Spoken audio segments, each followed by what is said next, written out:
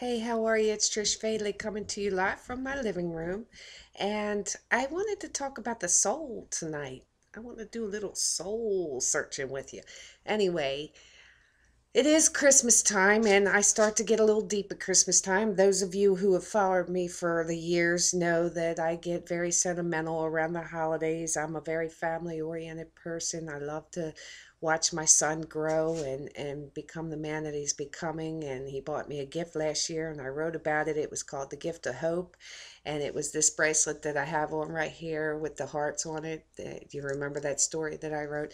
But anyway, um, I'm very sentimental around these times, and I got a post today that really touched my heart, and it's like I really don't believe that people really truly understand um, opening your soul means, what giving of yourself 100% means, what understanding that everybody in this lifetime is not going to be at the same level you're at, and understanding that you must reach a higher level. When you are at a certain plateau, you must start to achieve something new, to grow, to adventure out and wonder what's going on in the world around you, other than the small box that you stay in every day of your life. Okay, when I heard this, I posted something. It was in reference to,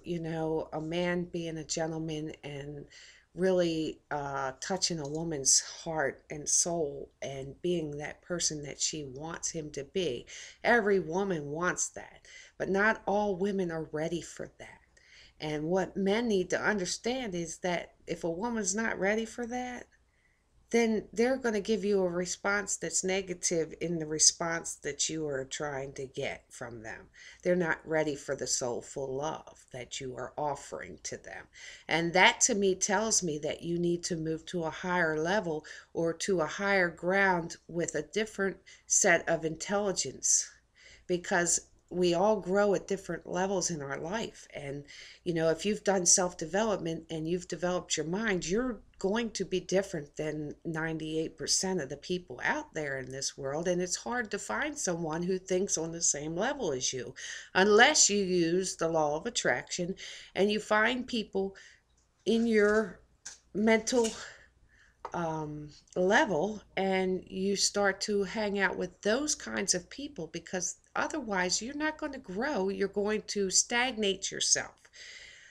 I want people to understand that if you want to love, you must be willing to give love.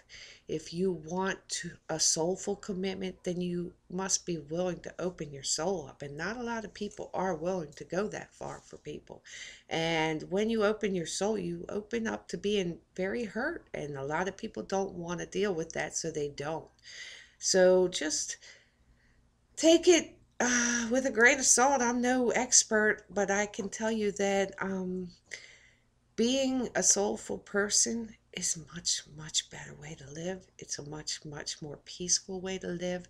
And you know what? I tend to not really care if someone doesn't like that, because what's not to like? Okay, there is nothing to complain about when you live a soulful life. And yeah, sometimes, I go off the deep end a little bit. My halo tilts a little bit from side to side, but for the most part, I try to live what I preach, and just live from your soul. Live day to day the way you want to live it. Make it your life. Make it, if your relationship's not right, then make it what you want it to be, or move on to someone who wants to give you the things that you are asking for. Because otherwise, you're just wasting your time going in circles trying to make someone else be the person that you want them to be, and they're not.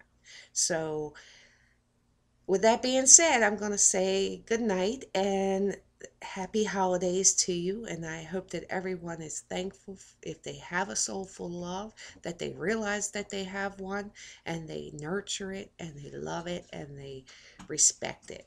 Okay, because it doesn't come around that often. And when you get it, hold on to it.